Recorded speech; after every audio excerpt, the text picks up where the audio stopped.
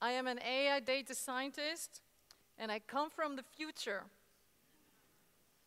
And I have a plan, and as you heard before, there is no such thing as a free lunch, and definitely no free lunch here at InspireFest. So I'm going to make three things. I'm going to change you into right-brain humans. I'm going to recruit you into the future, and I'm going to give you your first mission in only 15 minutes. Are you ready? Are you ready? Because by the time you walk out of that door, you won't be the same person, I promise you. Right. Because I work in AI, I get bombarded by everyone with one question. Are the robots going to take our jobs? I seriously get that question from CEOs, from banks. You know, I do a lot of keynotes, I do a lot of internal workshops, and I work in AI. And it's something that is beginning to concern me. So the first thing I'm showing you here is assemblage.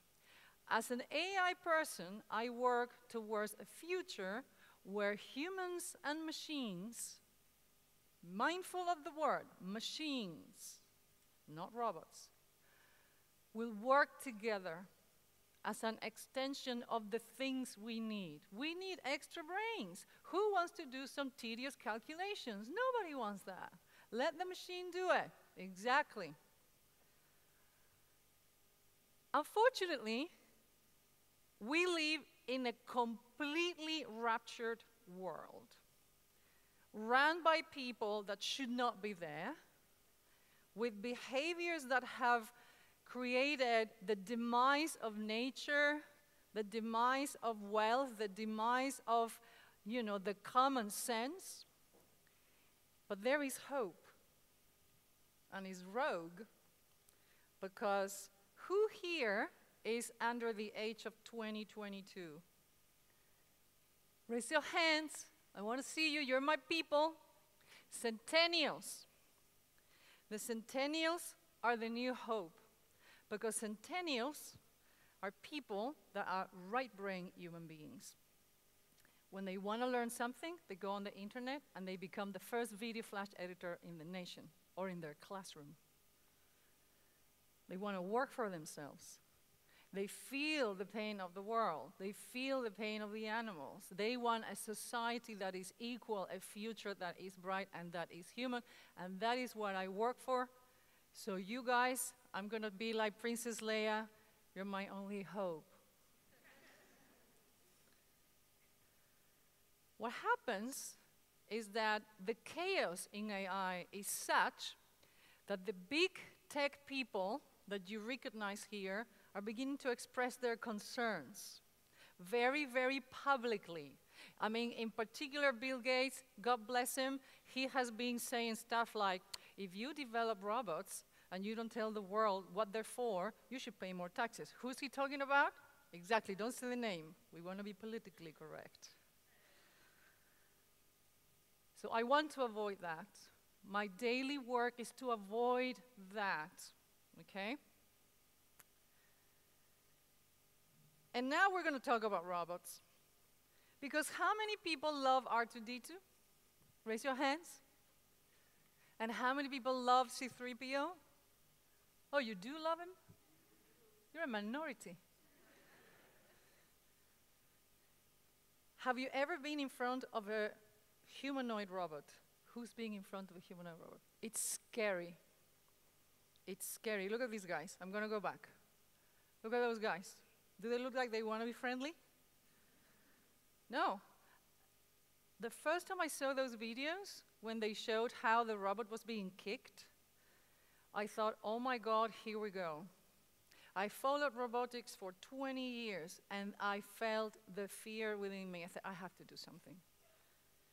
Recently, that company was sold to a Japanese bank. And we don't know why exactly. So many people are beginning to feel funny about robots. And in fact, many people are saying, why do they have to look like us? Can they not look like R2-D2? Exactly. Because what is happening in AI is that it's not regulated.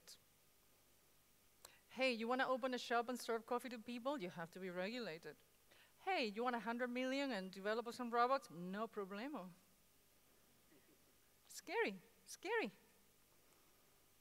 So what I'm going to try to do is to show you where humans are going to fit in the future. I'm going to take you into the future with me. Remember I said I come from the future? So the way that humans are going to survive a society full of technology and incrementally technified and with systems that are thinking by themselves is if we remain right brain. Because the machines are going to do all the left boring stuff. And if you don't believe me, look at how the world is reacting in recent years to the tsunami of digitalization. We're like now. How many people have been to a meditation class? How many people practice yoga? Exactly. I didn't grow up like that, by the way. Yeah? But now everything is like holistic, mindful, my feelings, exactly. We are fighting for right brain approaches. Yeah? So I'm going to teach you how to code. Let's imagine that we have an AI project. So in AI, you start with a hypothesis, and then you start gathering your assumptions. Yeah? So if I was to code, let's consider that that is my code, the code that I'm teaching the machine. Hey, machine, I'm going to teach you about the world. This is what goes on, so you start learning, yeah? So let's read it together. If she's amazing, she won't be easy, yeah? So we believe that. If she's easy, she won't be amazing. Great. If she's worth it, you won't give up. This is when the machine begins to think, what a bizarre and logical behavior, right? Because machines are logical. If you give up, you are not worthy. Have we taught the machine what worthy means? That is requiring quite a lot of coding. Truth is, everybody's going to hurt you. You just got to find the ones worth suffering for. At that point, the machine self-combusts. Because humans are illogical. Because we like to suffer for love. We find pleasure in the quest. Isn't that illogical? But that's the most beautiful thing about us, about our right brain approaches to life. Which is why every time I read that somebody's trying to teach machines to be emotional, I'm having a super laugh. Not a big laugh, I'm having a super laugh. Good luck, you guys. Never a machine will feel what we feel when we read that. Did you feel something? It's beautiful, it's thoughtful, it's romantic. Do you think a machine is going to appreciate that? No. And now, I'm going to show you why our brains beat any machine. That is Sony Labs in Pinewood. And what these guys do is they have developed the most high-resolution cameras and plasma screens. Now, when a camera shows you those cheetahs, the camera doesn't know where you're going to be looking at. So every single inch is perfect in terms of light, the pixels, quality, yeah? But when humans look at anything that has a face, the eyes are the red dots, go to the face. So you say, well, how at the same time I can see the entire animal? And I'm going to say, because humans see with their minds. Great. Now you're like, she's tripping, so I'm going to continue with my example number 2. When the eye looks at a landscape, you know, like perception, you know, our eyes are capturing both the depth and the nearby. And then our mind puts the frames together so that we don't get dizzy. Because we see with our minds. I'm getting closer to convincing you. And now here is the punchline. This is an RGB. And RGB in color theory is where you actually show the color spectrum of cameras. Yeah? Can anyone see the color brown? Anywhere? Anywhere? Anybody? No. No. Because your plasma TV at home, those little lights that come out of the screen and eventually you sit there and you see this wonderful match, they don't show brown. So how on earth you watch a nature program and you see those amazing trees and they are all brown? Because your mind sees their shape, remembers their color in the real world, and then finesses them into brown. So now, do you believe me when I tell you that you see with your mind? Exactly. Now, let's bring the robots and win the game. Because they ain't gonna see brown, ever.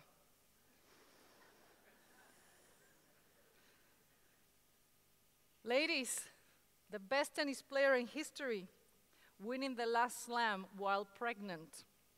I'm sorry, Mr. McEnroe.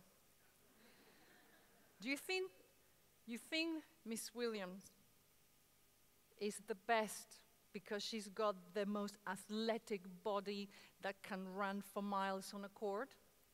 Or do you think she is this great all-time champion because she has accumulated tacit knowledge?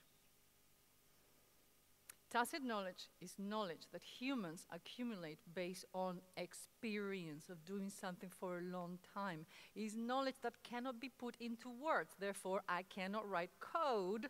Therefore, I cannot teach a machine to have tacit knowledge, to have know-how, to be there 20 million times. You do it with your eyes closed? No, but we can because we are humans. Exactly. Exactly.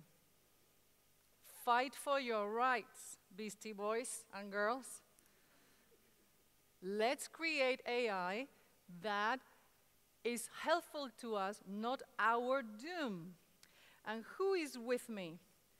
Lady, wonderful lady in the European Parliament. Last year, she put together a working group in which she said, if we don't regulate the development of robots, this is going to end up in tears. And now, my right-wing people, pick up your phones, because this is your first mission. These are the people in her team. These are the people you need to write. And the first thing is going to say, thank you for doing this for all of us. I live in this country. My children use machines. Sometimes I feel that these machines are getting out of hand. I'm here to help. Bravo. Because if we don't get organized, we will not have a beautiful, bright future where we all feel happy.